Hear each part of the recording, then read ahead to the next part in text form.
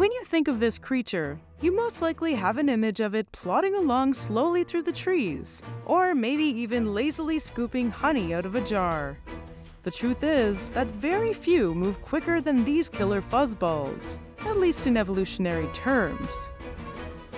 This is the evolution of bears.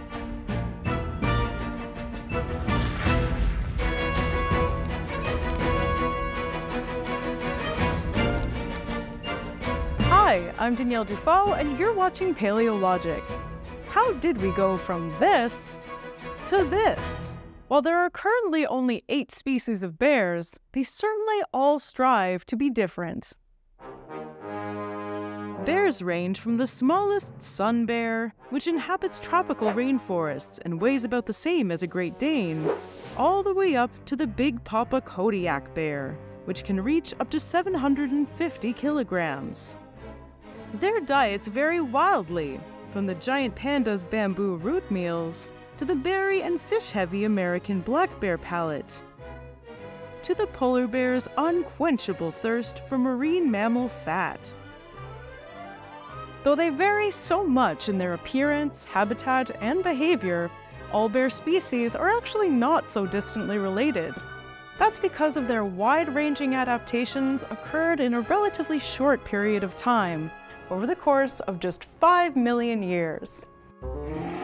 Bears are believed to have descended from a common ancestor they shared with eared seals, walruses, and true seals, their closest living relatives. One of these possible early ancestors was Perictus, which was smaller than a cat and would have looked more like a wolverine. About 25 million years ago, the first undisputed bears showed up on the scene.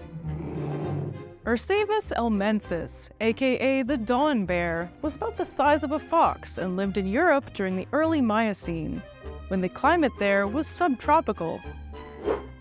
From there evolved the slightly larger Ursavis primavis and Ursavis brevirinus, setting the trend for the increase in size that bears experienced as they continued to evolve into the giants we know today.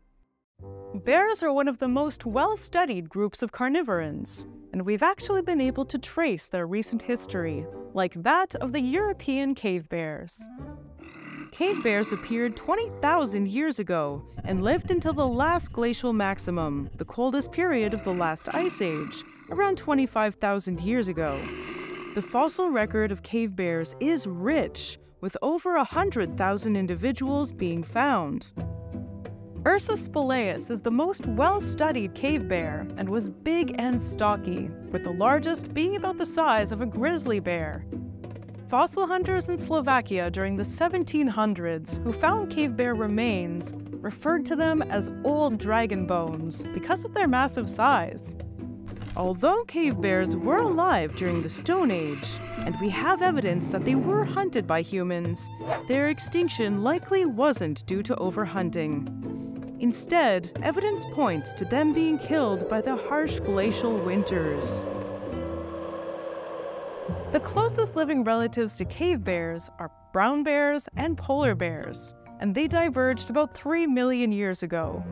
The teeth of cave bears suggest that their diets were closer to omnivorous brown bears than to hypercarnivorous polar bears.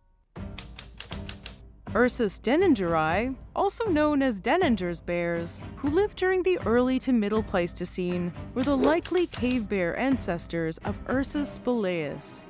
These two bears were very similar, except Deningeri was slightly smaller. The shift from Deningeri to spelaeus happened around the middle to late Pleistocene, with lots of intermediate fossils being found. These fossils, also called transitional fossils, show the characteristics of both the ancestor and the descendant, bridging the gap between the two. Deningeri descended from an even earlier bear ancestor, the early Pleistocene omnivore Ursus etruscus, which started out small and then tended towards a larger body size. Etruscus itself evolved from Ursus minimus, which is believed to be one of the earliest members of the Ursinae subfamily. This primitive bear ancestor also started out small and tended to increase in size over time. Are we noticing a pattern? Bears are some of the few omnivorous carnivorans, and they're also some of the biggest. The other large carnivorans are often hypercarnivores to help power their giant bodies with high-calorie prey. Being omnivorous gives an animal more flexibility in finding food, but usually other omnivores from the carnivora order stay small in size, hardly ever reaching 20 kilograms. One study suggests that in addition to energy conservation through hibernation in the winter, the chewing pattern bears evolved to grind up plants allows them to more efficiently pull the nutrients out of the plant matter, and thus become giant despite a mixed diet. Much like brown bears, cave bears hibernated during the winter, but the accuracy of the term hibernated has been debated. That's because brown bears don't actually sleep all winter, but rather simply lower their body temperatures and don't eat, drink, pee, or poop for 3 to 7 months of the year. Most of the time, however, they are in a fitful sleep and are easy to rouse. And mother bears will give birth to and nurse their young during this period of denning. Part of the reason we have so many European cave bears is because they often died during this denning period, leaving their large bones to fossilize in the caves. Over in North America, the giant short-faced bear Arctodus simus split from its common ancestor with the spectacled bear about 6 million years ago. Don't let the short in their name fool you. These bears were huge, at almost 3.5 meters tall on their hind legs, with some larger males weighing up to 1,000 kilograms. They were the largest carnivorous land mammals to inhabit North America. They were also incredibly fast for their size, with estimates putting them at speeds of 40 kilometers an hour. They had long limbs with forward-facing toes, ideal for running, and a huge nasal passage, perfect for taking in lots of oxygen during a chase. These long legs suggest they were dwellers of the open grasslands that developed during the environmental changes of the Miocene-Pliocene boundary. There is still debate about whether American short-faced bears were true carnivores like polar bears or omnivores like today's brown bears.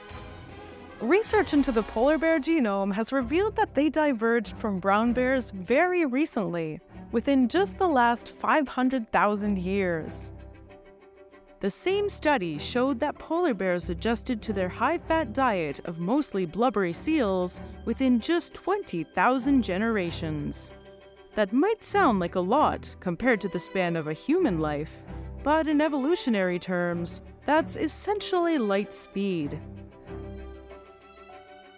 They're still so similar that brown and polar bears can mate and have fertile offspring.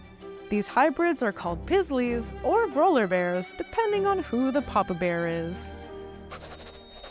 When species are genetically similar, they can sometimes make hybrids. But if they're too different, these hybrids themselves won't have the ability to reproduce, like in the case of mules. Finally, we can't talk about bear evolution and ignore the gentle giant. Despite the relatively recent evolution of other bear species, the panda dares to be different. The giant panda diverged from the rest of bears about 19 million years ago, and is the only living species in its genus Ailuropoda. It is also the only strictly vegetarian of the group, and has one of the strongest bite forces of any land animal. Considering how strong bamboo is, I guess it needs all that chomping power.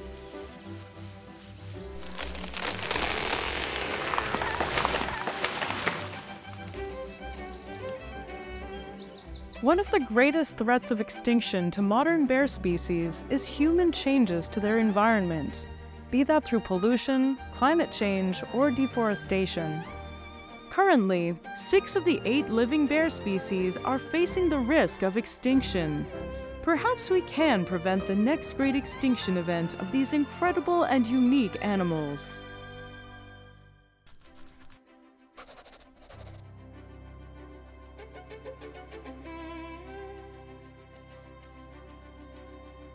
So what should we talk about next? Please let me know in the comments, and be sure to subscribe for new episodes every week.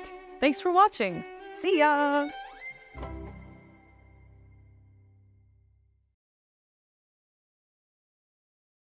The teeth of cave bears suggest that their diet was closer to omnivorous brown bears than to carnivorous. I'm gonna go hypercarnivorous.